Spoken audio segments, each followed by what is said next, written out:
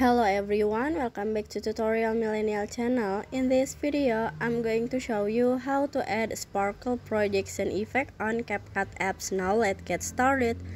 First, open your CapCut, click new project and add the video that you want to edit.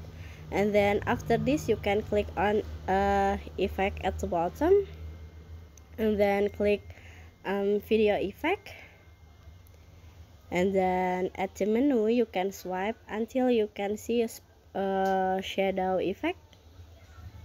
This one, click on it, and then in here you can swipe down until you can see sparkle projection.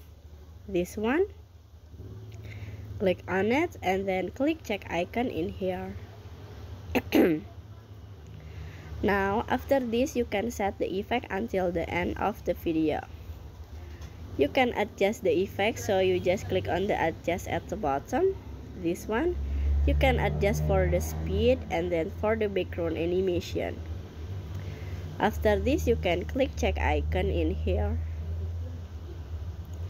and finish. So that's how to add sparkle projection effect on CapCut apps. And then I hope you found this video to be helpful. If you enjoy with the content, please consider like, comment and subscribe down below. Bye bye.